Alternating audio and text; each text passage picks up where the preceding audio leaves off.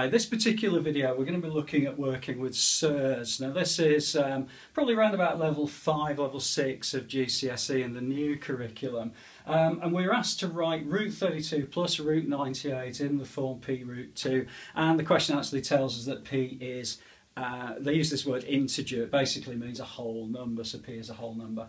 Okay, really the area with these that you need to bear in mind is that you need to create a situation where you're multiplying two numbers together to make 32, one of which is a square number. So if you imagine that the root 16 times root 2 is actually root 32. Well, that's okay because 16 is a square number, so therefore I can simplify root 32 into this. I can say root of 16 equals 4 and root 2 is 4 root 2.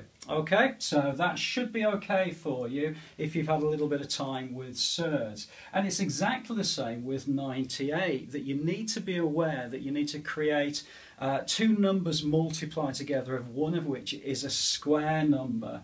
Well, root 98 happens to be equal to root 49 times root 2, and 49 is a square number. It's actually 7 times 7, so I can, the shorthand for writing, or the simplified version of writing root 98 is going to be 7 root 2. Okay, well I've got root 32 plus root 98. In other words, I can add these two together, so 4 root 2 plus 7 root 2 is going to be 11 root 2, and that will answer this particular question where p, which is this integer, is the value of 11.